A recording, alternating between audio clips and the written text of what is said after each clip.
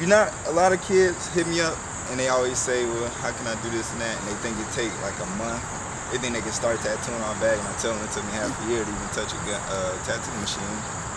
And I just want people to know, or younger kids, it's more of a price. It's like being in school almost. That's what I tried to explain to my dad when I was apprenticing, because he didn't really think I was gonna get nothing out of it until today.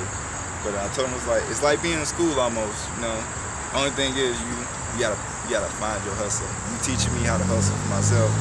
You taught me how to. I'm to the point now.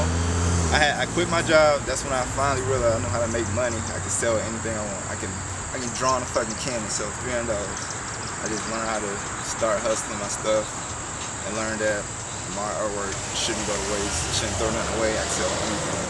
And I started keeping everything. Apprenticeship. I feel like without apprenticeship,